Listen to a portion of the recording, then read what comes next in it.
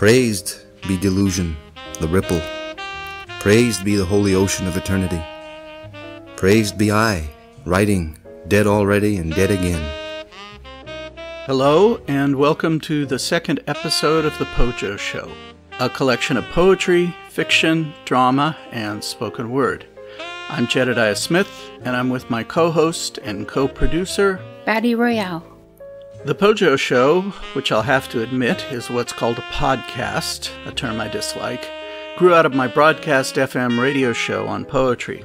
What I did then, and we do now, is spin discs of recorded poetry, just like a DJ would play songs.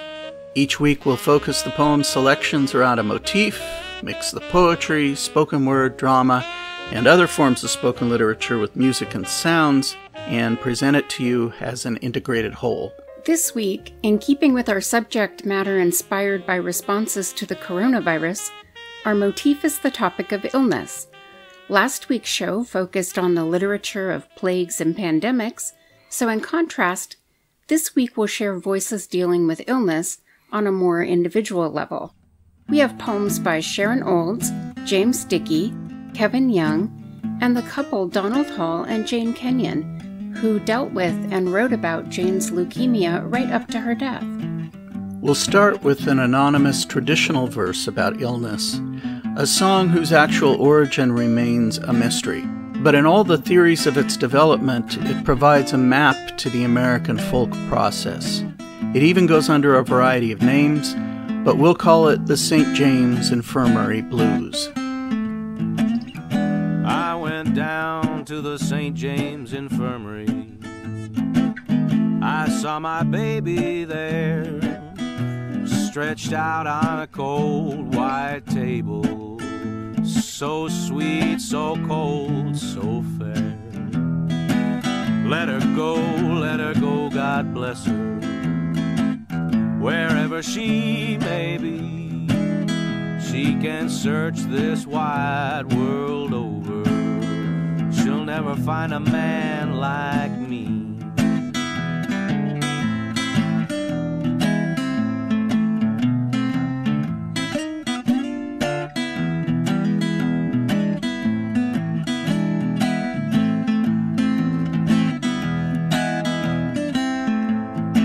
When I die, I want you to dress me in straight lace shoes, box back coat and a Stetson hat.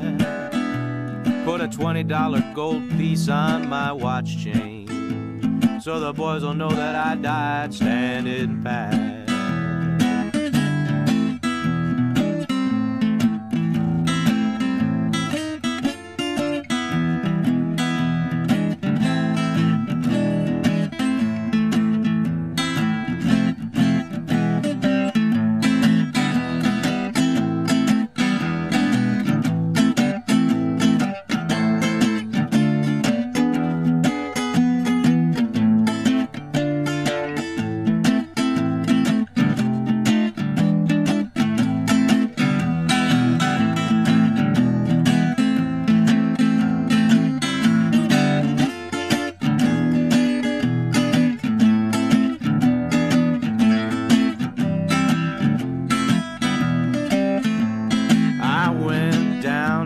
St. James Infirmary.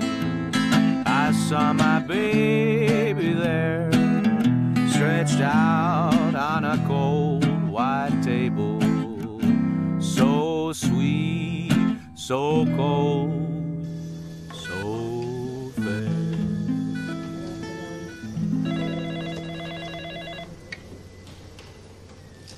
His stillness.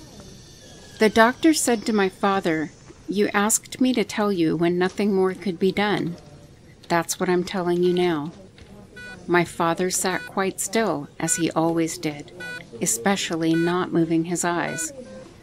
I had thought he would rave if he understood he would die, wave his arms and cry out. He sat up, thin and clean, in his clean gown, like a holy man. The doctor said, "There are things we can do which might give you time, but we cannot cure you."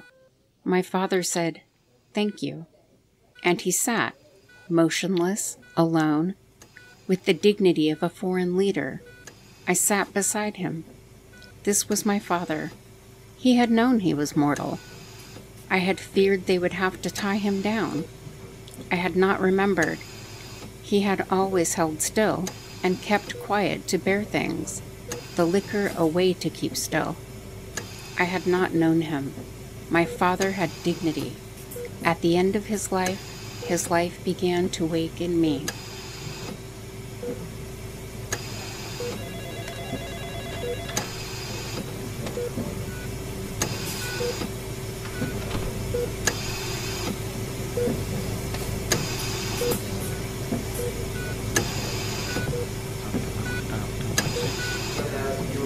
Told us that we should regard death as being a goal, yes, and that to shrink away from it is to evade life and yes, life purposes. Yes. What advice would you give to people in their later life to enable them to do this, when most of them must in fact believe that death is the end of everything? Well, you see, I have treated many old people, and it's quite interesting to watch what the unconscious is doing with the fact that it is apparently threatened with a complete end. It disregards it. Life behaves as if it were going on. And so I think it is better for old people to live on, to look forward to the next day, as if he had to spend centuries. And then he lives properly.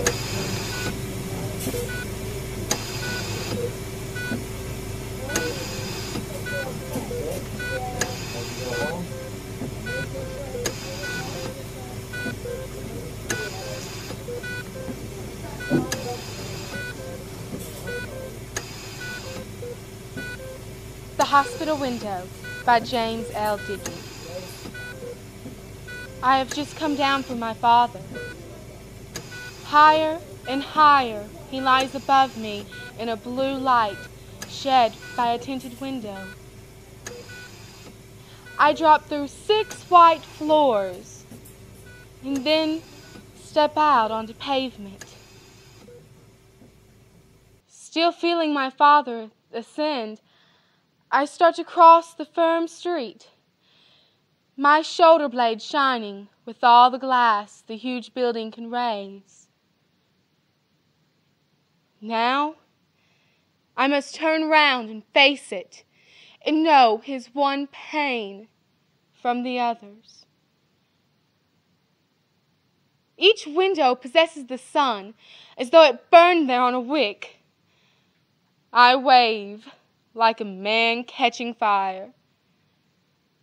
All the deep-dyed window panes flash, and behind them, all the white rooms, they turn to the color of heaven.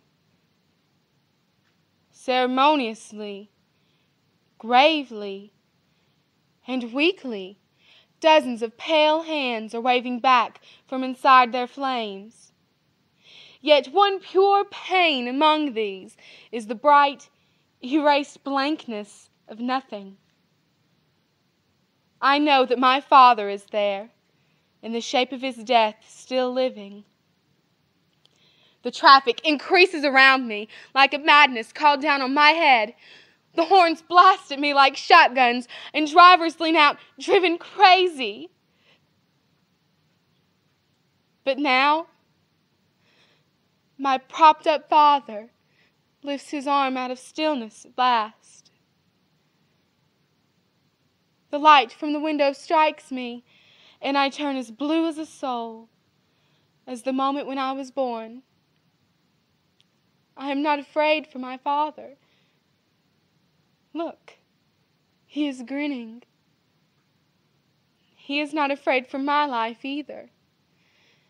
As the wild engines stand at my knees, shredding their gears and roaring, and I hold each car in its place for miles, inciting its horn to blow down the walls of the world, that the dying may float without fear in the bold, blue gaze of my father.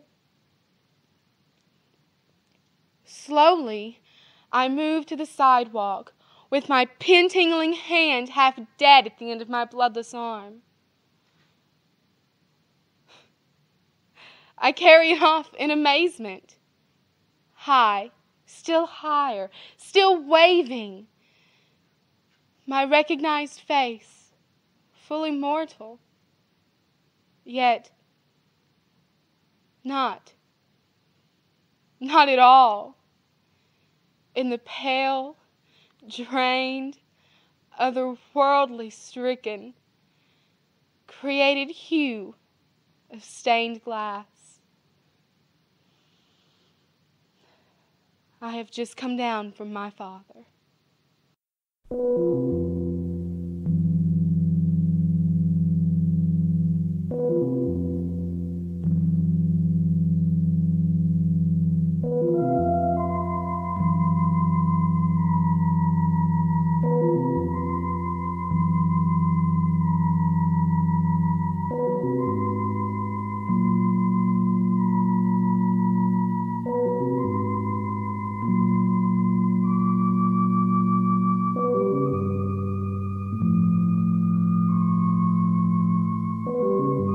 Through vaults of pain, enribbed and wrought with groins of ghastliness, I passed, and garish spectres moved my brain to dire distress. And hammerings, and quakes, and shoots, and stifling hotness blent with webby, waxing things and waning things as on I went. Where lies the end to this foul way? I asked with weakening breath. There on ahead I saw a door extend, the door to death. It loomed more clear. At last I cried, the all-delivering door. And then I knew not how it grew less near than theretofore. And backslid all the galleries by which I came, and tediously the day returned, and sky and life the same. And all was well. Old circumstance resumed its former show, and on my head the dews of comfort fell as ere my woe. I roam anew, scarce consciousness of my late distress, and yet those backward steps through pain I cannot view without regret. For that dire train of waxing shapes and waning passed before, and those grim aisles must be traversed again to reach that door.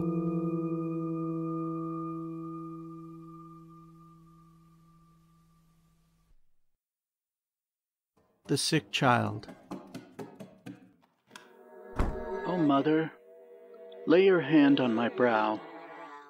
Oh, Mother, Mother, where am I now? Why is the room so gaunt and great? Why am I lying awake so late?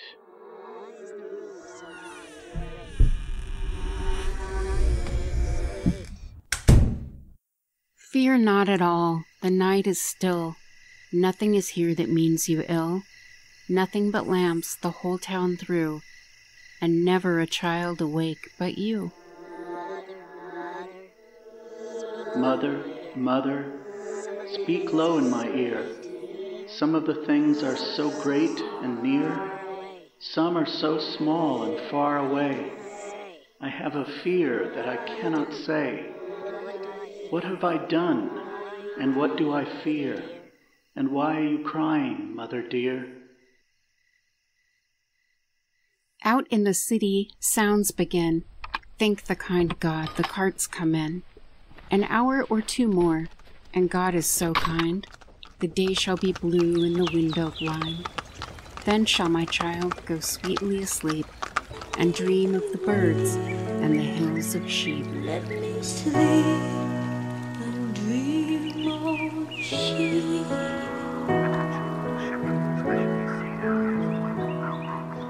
It's called Ode to the Hotel near the Children's Hospital. Praise the restless beds. Praise the beds that do not adjust, that won't lift the head to feed, or lower for shots, or blood, or raise to watch the tinny TV. Praise the hotel TV that won't quit its murmur and holler. Praise visiting hours. Praise the room service that doesn't exist, just the slow delivery to the front desk of cooling pizzas and brown bags, leaky, greasy, and clear. Praise the vending machines. Praise the change. Praise the hot water and the heat or the loud cool that helps the helpless sleep. Praise the front desk, who knows to wake room 120 when the hospital rings. Praise the silent phone. Praise the dark drawn by thick daytime curtains after long nights of waiting, awake. Praise the waiting, and then praise the nothing that's better than bad news. Praise the wake-up call at 6 a.m. Praise the sleeping in. Praise the card hung on the door like a whisper, lips pressed silent. Praise the stranger's hands that change the sweat of sheets. Praise the checking out. Praise the going home to beds unmade for days. Beds that won't resurrect or rise, that lie there like a child should, sleeping, tubeless. Praise this mess that can be left. I see the sword of Damocles is right above your head. They're trying a new treatment to get you out of bed. But radiation kills both bad and good, it cannot differentiate. So to cure you, that must kill you. The sword of Damocles hangs above your head.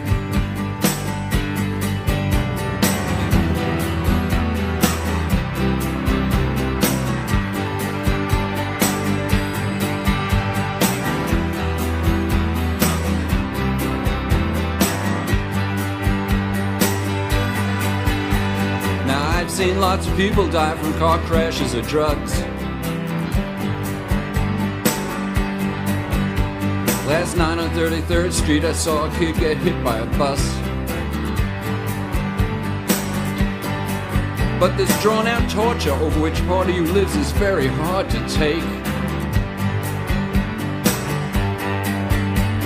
To heal you they must kill you, the sword of Damocles above your head.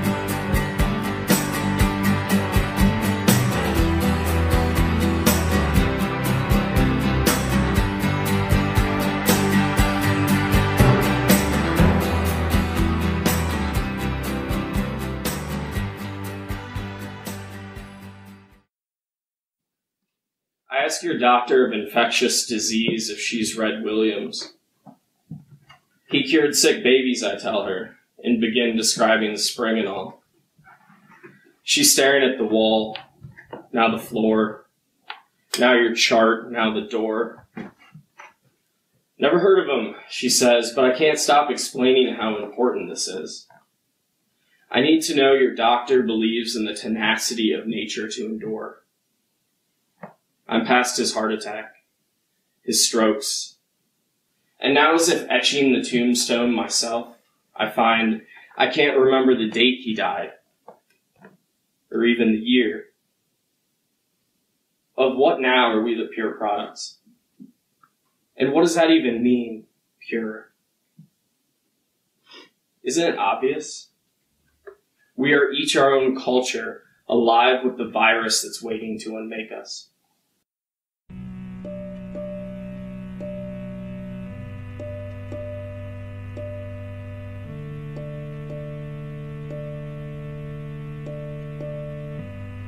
I take with me where I go a pen and a golden bowl.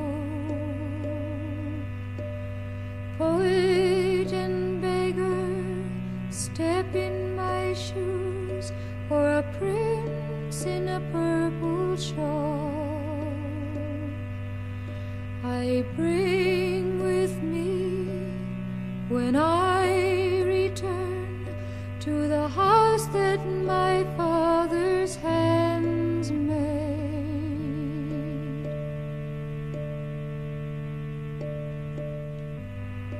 a crooning bird on a crystal bough, and oh, a sad, sad word.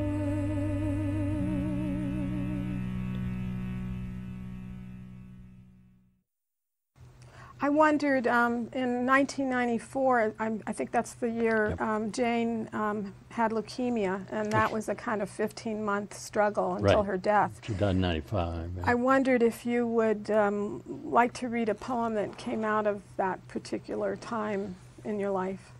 Well, did you have a poem in mind? I have poems of the illness and then of poems of grief. Would you like to read one of the illness and the ship pounding? With that? Oh, that's a lovely poem. Okay? I love that poem. The ship pounding, and the ship is the hospital where she is all day and where I spend almost all day with her. The ship pounding. Each morning I made my way among gangways, elevators, and nurses' pods to Jane's room to interrogate the grave helpers who tended her through the night, while the ship's massive engines kept its propellers turning. Week after week, I sat by her bed with black coffee and the Globe.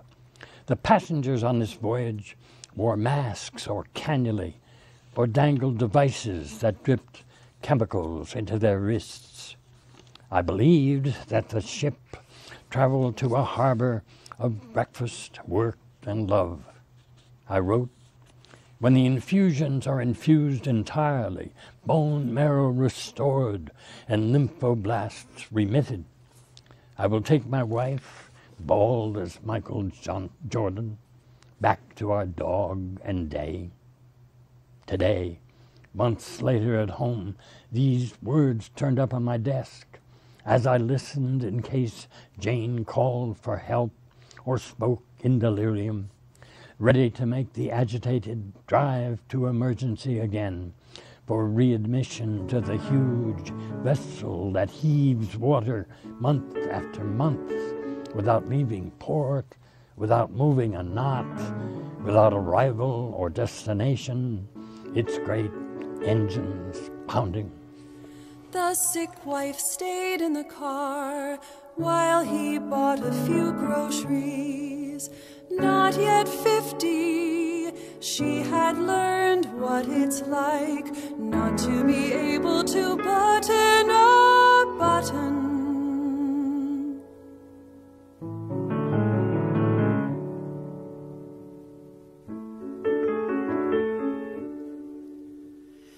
It was the middle of the day, and so only mothers with small children or retired couples stepped through the muddy parking lot. Dry cleaning swung and gleamed on hangers in the cars of the prosperous. How easily they moved with such freedom.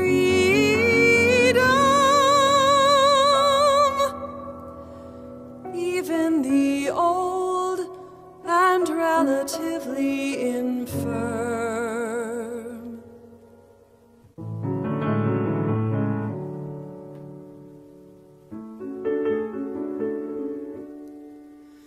The windows began to steam up. The cars on either side of her pulled away so briskly that it made her sick at heart.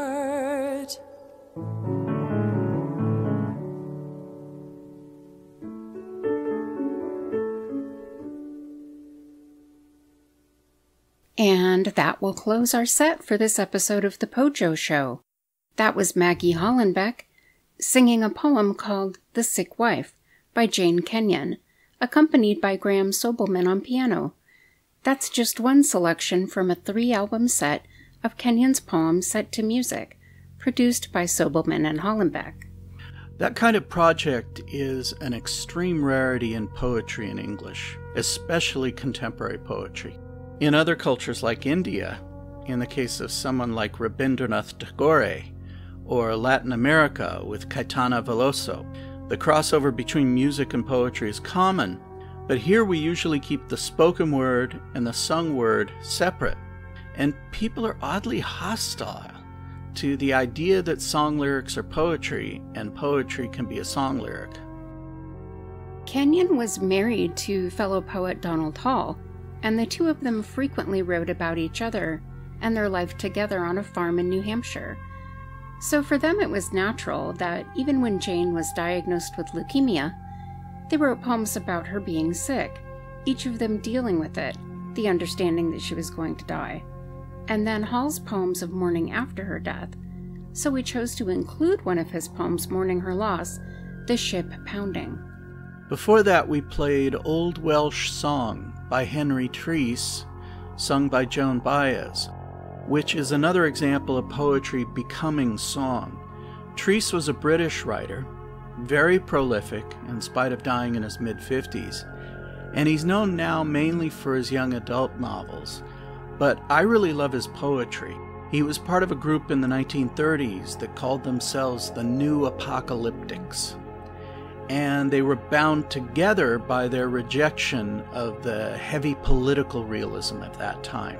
Then each poet took off in a personal direction, and Treese, his style was to incorporate a lot of Celtic mythology into his work. In that group's celebration of Englishness, they remind me of the Southern agrarians in the United States, who also wanted to explore a sense of place in their writing. Now, the album by Joan Baez that this comes from is entitled Baptism, and it's mainly a spoken word album.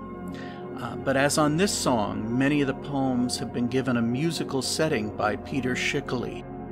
And people still call this pretentious because it dared cross that line, including music and spoken word together.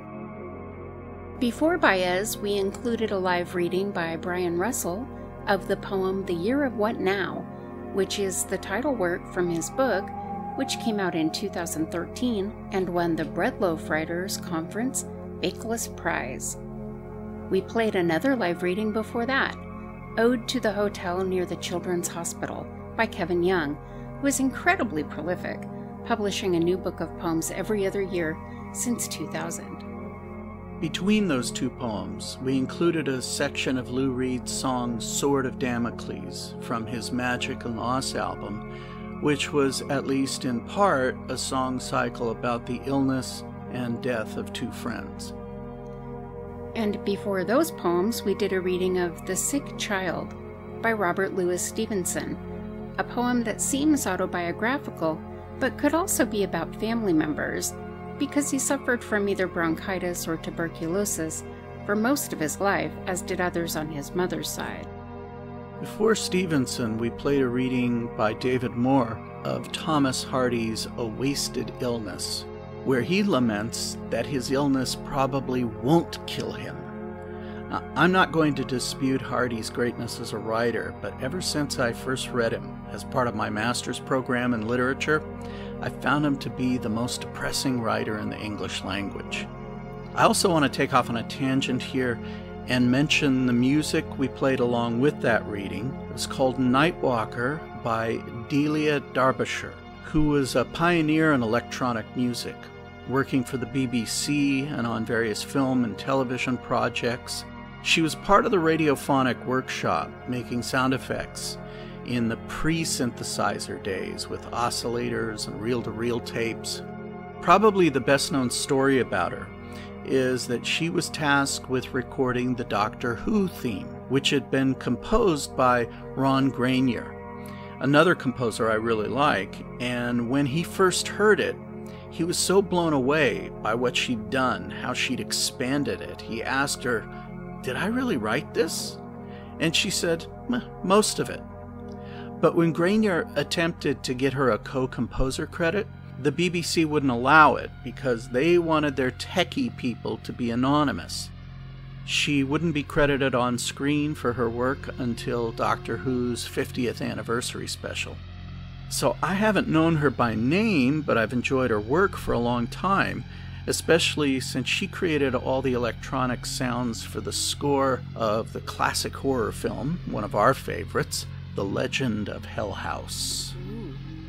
Our poem before that was by James Dickey, and it's called The Hospital Window, and it was read by Lily Wallace as part of the Poetry Out Loud project, which gets young people into memorizing poetry and reciting it in front of audiences. And before that, Batty read Sharon Old's poem entitled His Stillness, about her father. And finally, all the way back at the beginning, we started off with the St. James Infirmary Blues, performed here by Isto. Next Friday, which will be July 17th, we'll post our next episode in this series on the pandemic. The motif for that edition will be isolation, since that's something we've all been dealing with due to the coronavirus.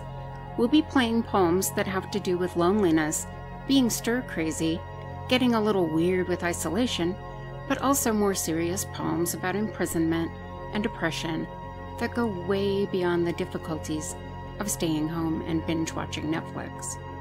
Future shows will continue to explore this, but after our 5th program on the virus outbreak, we're going to move on to other topics, doing shows that focus on individual writers we like, such as Exene Cervenka and Michael C. Ford, and maybe the Venice West Beat Generation. And maybe you.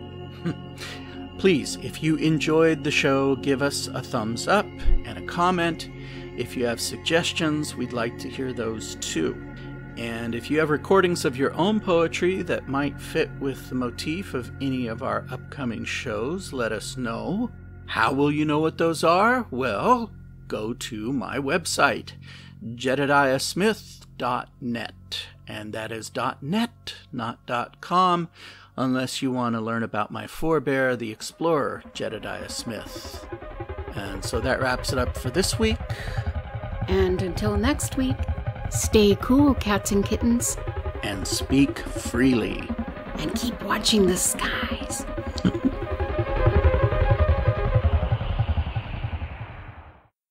Mana mana. Beep beep. Mana mana. My broadcast show.